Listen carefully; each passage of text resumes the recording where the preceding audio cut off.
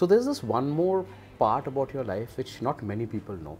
I'm privileged to know a bit about it as a friend, but it's also great learning for our viewers, right? And I want to marry these two thoughts. There was a time when you started your entrepreneurial journey and you started as two founders, and then in a very nascent stage of your journey, it turned into becoming a solo founder. I'm not going to bring in the gender card here because for me a founder is a founder, even though India has various thoughts around it, and I'm sure you've faced enough issues around it that way. But imagine, and this is the mindset I want to understand, from starting with someone, suddenly overnight becoming a solo founder, from there to where you move into a different avatar, and now you have multiple co-founders heading different verticals. What is the learning? What is the thought process of dealing with that sudden moment of feeling alone? Because there was a vision, there was a thought process, idea was for two people to build it, and suddenly you're all alone and you have to build it, and it can be scary. People don't want to acknowledge this, even though they talk about it. It's not just about the loneliness of our journey. I think, Naiyya, it also impacts mental wellness to a great extent. Because besides loneliness, it's also the thought process कि आप चिल्ला के किसको बोलोगे, कहाँ बोलोगे. हर दिन हमारे ज़िंदगी में रायता फैलता है, हर दिन भसर है, हर दिन we are fighting a new fire and we have to douse it, है ना?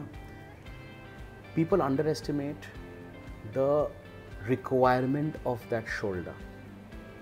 You had it, and then you were alone, and then you moved into a journey where you have multiple.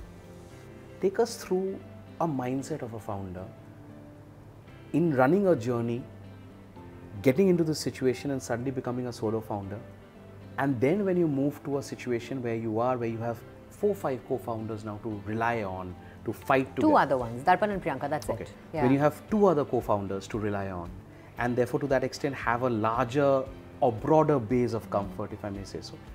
Tell us a bit from our viewers' perspective of how does one deal with this?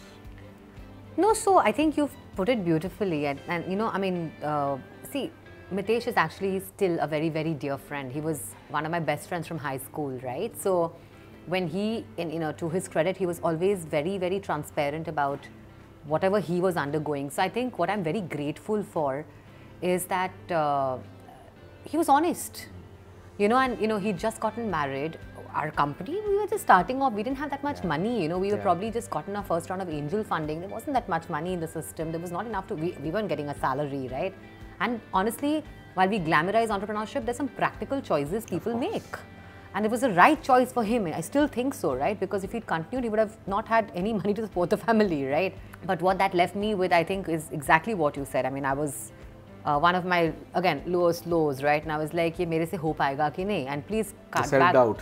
Yeah, I mean, what will happen, right? You know, and I think it was a mixed blessing, if I really look back, because you know how they say, right? You become like, it's like iron, right? You become tougher when you're on fire. I think it made me baptism by fire. Baptism by fire. इसमें हिंदी में कहावत है, सोना कुंदन आग से तप के ही बनता है. हाँ, there you go. So you get it. Pressure makes diamonds is the other way to put it, right?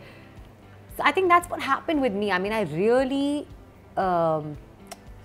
pressure बहुत आया. I mean, like I was I literally, except for the last maybe 5 months, before this, for the last 8.5 years, I don't think I've slept a full night's sleep. I just haven't. And that is genuinely the reality of what my experience is. And this journey. And this journey. And there's always something that's keeping you awake. I'm not saying it's a good thing, but I fully, by the way, and I talk a lot about it now, the mental health issue. Yeah. You know, so many of us founders talk about it openly now amongst each other. Yeah. Right? Where we talk about just the strain and the stress of entrepreneurship. And I think the fact that we need to really talk more about how to get support for those periods in life where you suddenly feel ki there's no future. And there's no stigma in that support.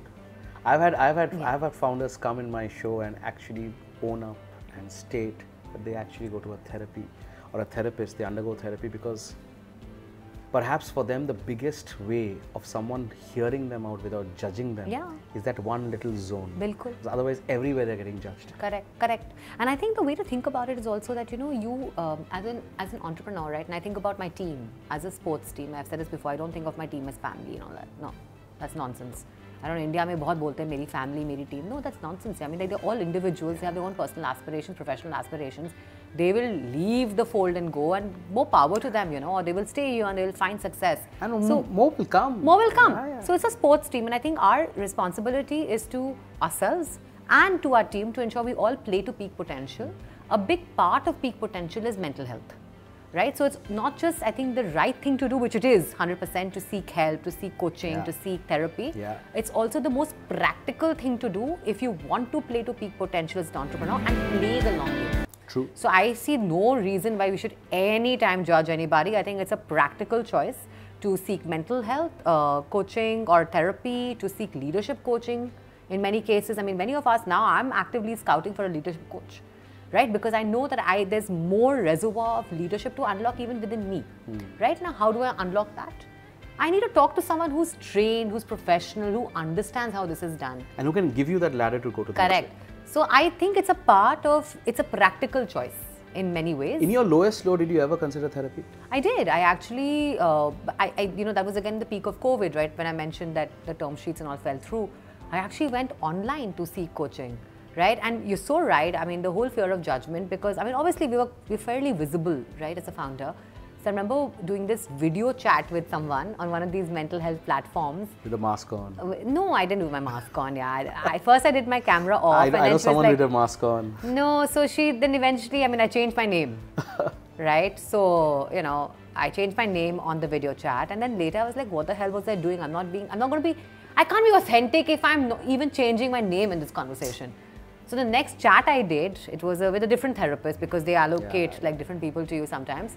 It was with someone, and it was like I gave my name and I said, I'm going through this problem statement, and we had a very open, transparent conversation. Acceptance is key. You know, and the fact that so many times people don't understand that acceptance is also a lifeboat. True, and I think and beautifully said, and I think acceptance and acknowledgement that you need help, and the only person that can help you is you yourself. The person in the mirror.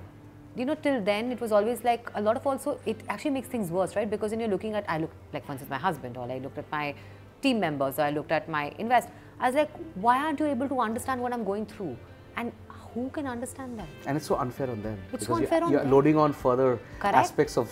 It's actually destroying those relationships further, right? Absolutely. Because you're basically saying that you should know what I am feeling when you can't articulate enough, and you will never be able to articulate enough, because there's a myriad of emotions going in your head, right? See, even if you do, I think our family's responsibility is always to try and act as the people to try and pull you out from drowning.